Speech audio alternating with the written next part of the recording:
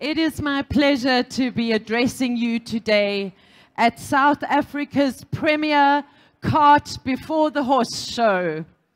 Thank you to the organizers for bringing the elite together once again so that we may showcase all of our hard work and once again go through the agony of listening to so much bullshit. The trade in cannabis in South Africa remains illegal for 99% of South Africans. Yes, there are people here who are openly trading in cannabis. Yes, there are people who will brag about their expertise, their thriving businesses, their dubious research, and their slice of the pie, sometimes justified and sometimes not. Yes, there are people in this room with dubious qualifications and even more dubious ways of doing business. There are even people in this room who are making pacts with the South African Police Service in order to get immunity from arrests and harassment. In the absence of a regulatory regime, human nature will take every gap that it can get. Either we acknowledge the difficulty of the situation, or we are building a skyscraper on the sand. The Amapondo, the operators within the carcinomic sector, in the townships, the people tilling the fields in the far-flung corners of our country are not here. Out of sight, out of mind. Let's build a high wall, shall we? Let that wall protect your precious slice of the pie. A select few snatch the whole pie. I am not here to speak about the pathetic, unconstitutional drafts of the Cannabis for Private Purposes Bill. I am not here to tell you how the evidence has never been heard, how we struggle to be heard as a public benefit organization. I am not here to tell you about the 10 crisis points in cannabis legalization that seem impossible to remedy. I am not here to brag that Fields of Green for All is the only civil society organization to ever have offered up real solutions to the problem. I am not here to moan about the ignorance, the laziness, and the corruption within our government and within the various gatekeeper companies of this industry. I am not even following the rules of never reading my speech. I am reading this verbatim so that I get every word right. I read this because I mean what I say.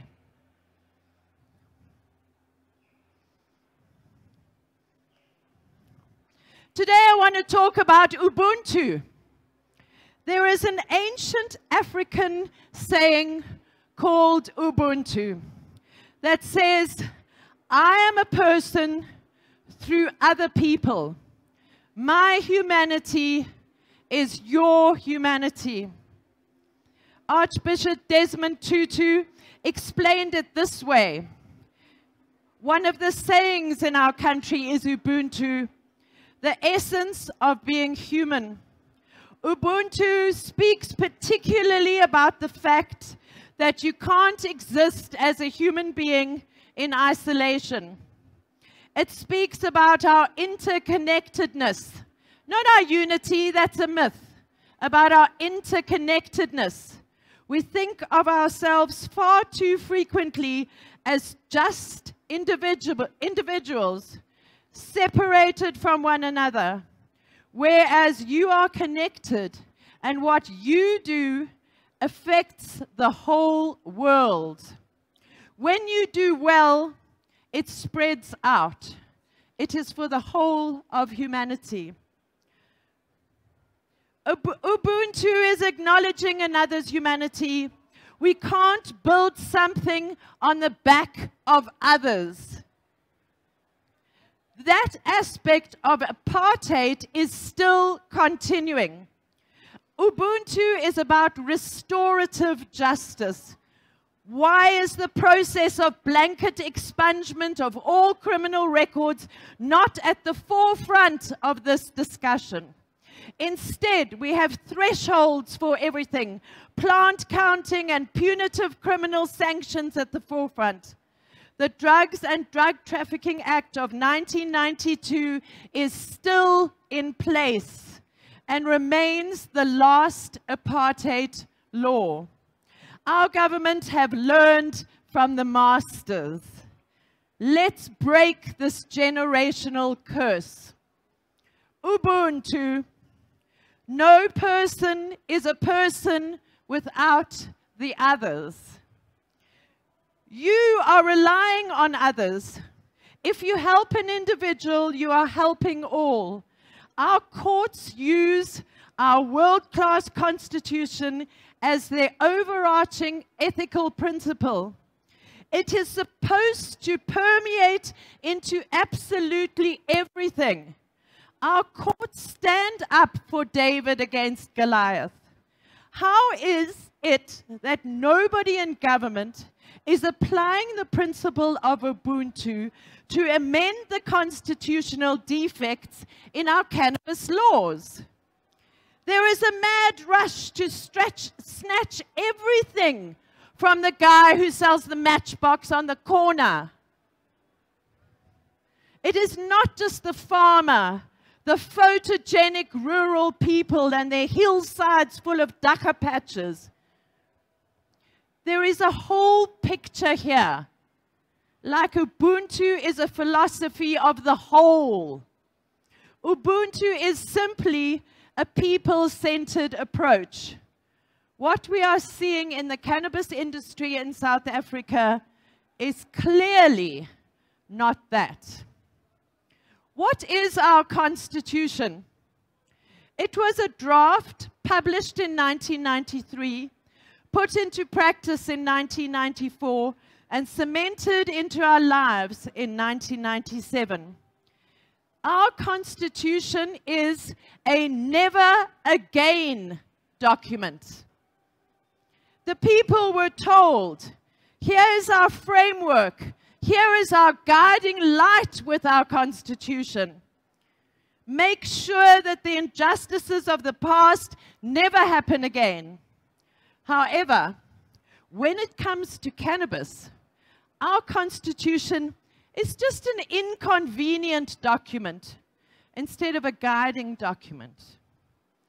Ubuntu is the underlying spirit of our constitution.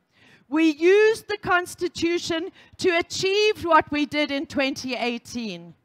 The world looked at us and celebrated with us. And now look at us. Our government is now trying to claw back on prohibition concepts like plant counting and fear of the harm to children. They are putting substance above form. Every arrest is a presumption of dealing case to this day. We continue to be exposed to trauma that even in a lifetime of cannabis use is not going to expose you to that same type of trauma. When are they going to stop paying the police to arrest us? Instead, pay for the therapy of the victims of unconstitutional arrests, harassment, and extortion. The cycle of bullying has to stop. Why do we have to bear being told that there are people in this very room making pacts with the SAPS to get immunity? Where are the police in these very streets outside here who harass our communities in Sandton every single day, mostly extorting their victims? Yes, the Sandton police will, ladies and gentlemen, take you to the ATM. We need to be looking at justice in this restorative manner. We can't have retributive justice with punitive measures. Society needs to see that the books have been balanced. We all know that the legal regulation of cannabis is a harm reduction measure. This is where the whole bill, Cannabis for Private Purposes Bill, falls on its face. Both parliamentarians and the police, like all of us, were born with no power. We handed them their power on a silver platter. I'm not suggesting that anybody here is a bad person. You cannot keep racing ahead if you don't take care of your brothers and sisters. What do you think the July 2021 unrest, looting, rampant, lawless behavior was all about? That was about lack of Ubuntu, ladies and gentlemen. This has to be fixed from a grassroots level, and increasingly the whole concept of this trickle-down economics, it's bullshit. The rich are getting richer, and the cannabis industry is no different. SAPRA, the private company who were handed the whole of our legal cannabis industry on a plate, demonstrate their ignorance of both South African law and the international drug conventions, to say nothing about the concept of Ubuntu being foreign in their world. Every time they open their mouths, they demonstrate their ignorance of both local and international law. SAPRA does not know the laws it is meant to navigate.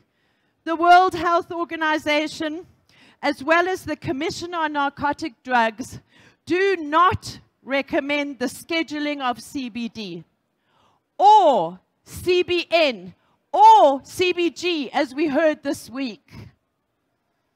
The INCB, the International Narcotics Control Board, is merely a watchdog with a spreadsheet. They are not the world's police.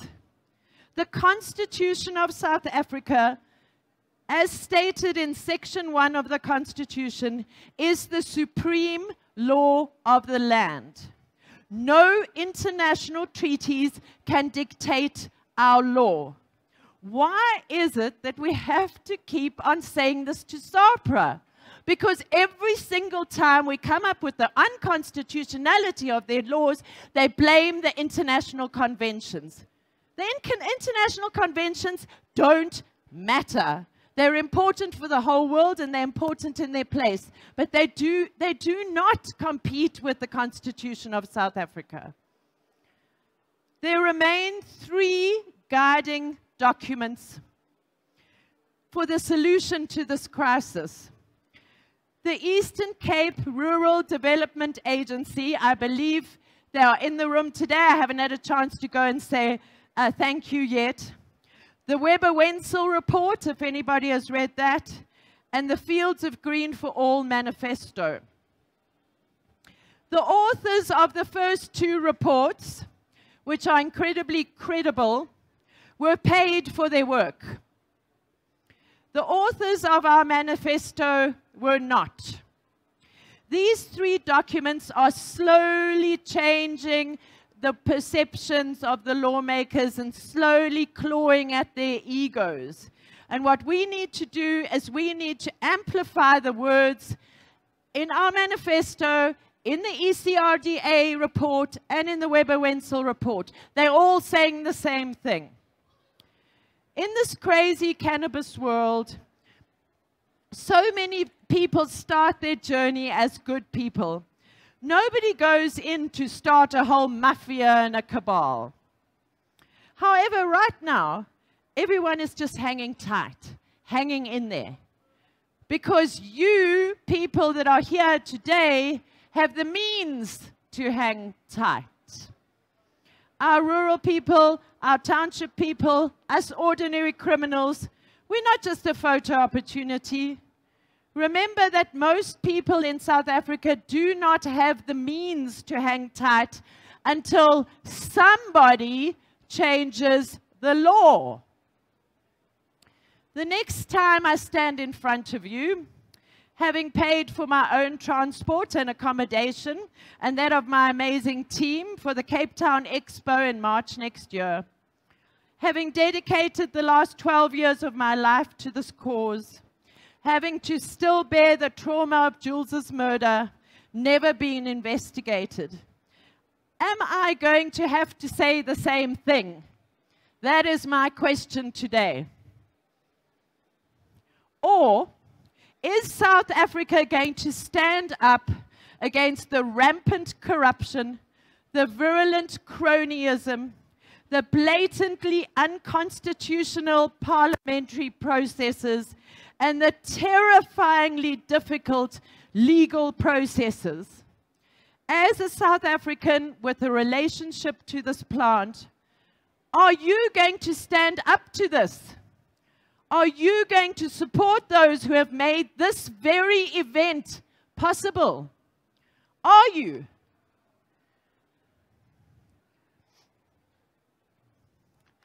Picking up a gun has to be more viable than anything else for criminals in South Africa. Jules wasn't shot because he was white. Jules was shot for his laptop. Jules was shot because a businessman bought 9 luxury vehicles during the hard lockdown and bragged about it on social media. Jules was murdered because we get pushed everything that is aspirational. Jules was murdered because most people do not understand the concept of Ubuntu. In closing, let me leave this with you. This isn't about cannabis, but cannabis can be the spark that blows everything up. Without Ubuntu, there's a mess. Our so-called cannabis industry is a mess. Let's clean up the mess. Surely, let's just do it, okay? Once and for all, so that we may pave the way for fields of green for all South Africans, for all Africans, and all citizens of the world. Either you get that or you don't. That is just a fact. President Cyril Ramaphosa and your entire government and every single politician in South Africa, we are sick of your empty promises. You are anti-Ubuntu.